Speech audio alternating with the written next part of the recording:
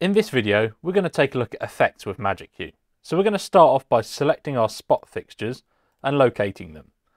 When you're in the group window, on the top soft buttons in the middle, you'll find an Add Effects button. If you select Add Effects, we'll take you into our effects selection window. You have a choice here of effects by attribute, so that's intensity, dimmer type effects, position, movement effects, color or beam effects, or any attribute. Inside any attribute, you'll find various different waveforms, things like ramp, sine, cosine, and so on. Selecting one of these effects will then ask you to choose the attribute of the fixture you want to apply it to. So apply your sine to the dimmer attribute. We're going to hit Up folder here, and we're going to go into the Position folder. Inside Position, you'll find many different movement type shape effects, so things like circle, cross, figure of eight, tilt only, pan only. You'll also find palette effects at the top here, which are effects that reference palettes. I'm going to choose the circle effect. This has now done two things. In my programmer, it's added that circle effect to my spots, which you can see in the visualizer. It's also moved me in the MagicQ software to my programmer window to the View Effects view. This is so I can now modify the effect. The effect's in the programmer, so I can leave it in the programmer. I could go back to my layout one, and maybe I want to zoom in those spots so I can see the beam a little better. So I'm going to go to the beam window on encoder D and just zoom down the spots, as you can see there. To go back and edit that fixture again in the programmer, or the effect in the programmer, I go to the programmer window and go to the View Effects view. The View Levels view is the one that we looked at earlier in a previous video when we were recording cues to see attributes in the programmer.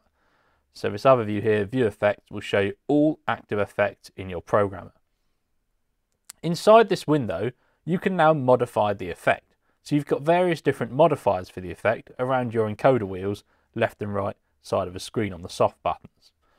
First off, on the top left, you've got spread control. The default is 100% spread. We could change that using our encoder. We could wind that down to 0.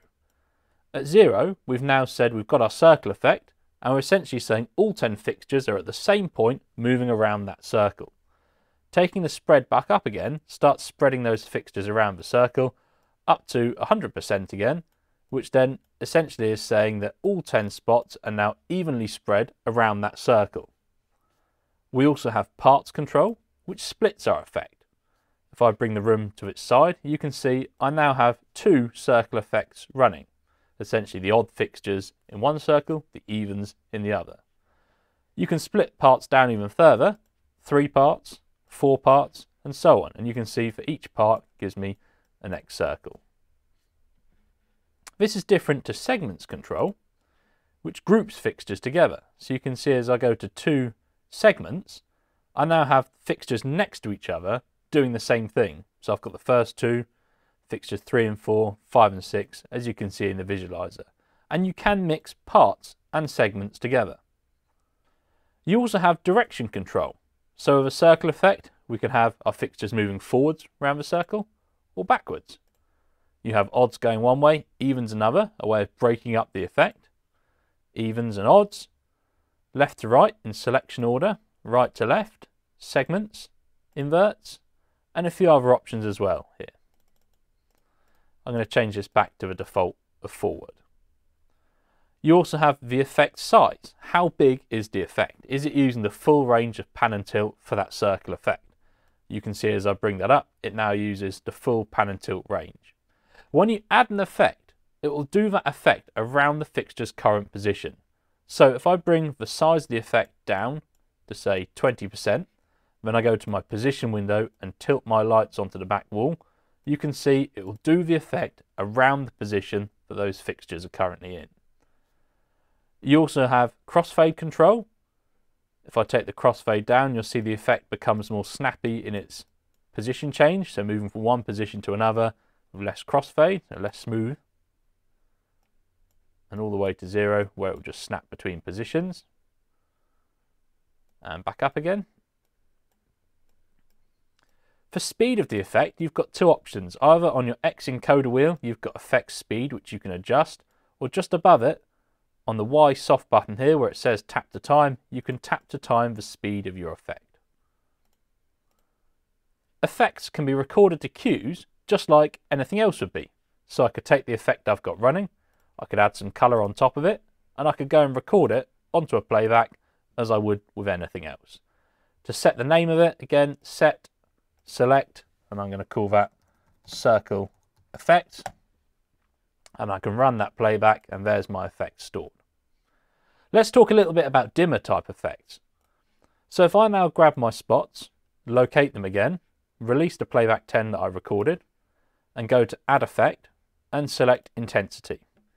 Here I'm just going to choose a basic dimmer effect with dimmer chase, and you can see at this point nothing is seen happening in my visualizer.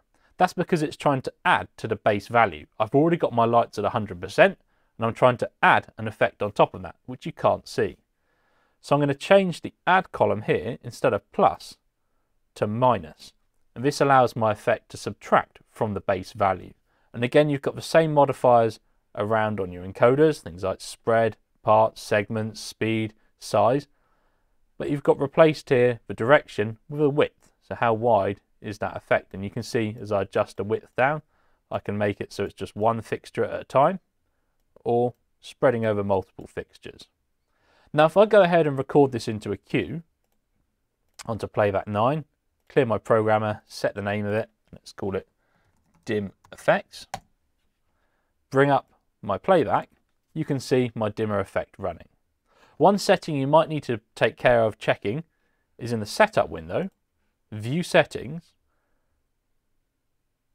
playback, effects can subtract, and selecting this one here, intensity effects can subtract, and changing this to yes. Once you set this to yes, will allow your effects to subtract once they're stored into queues, like I've got running here. So that's an introduction to effects with MagicQ. We're now going to move on in the next video and have a look at group masters.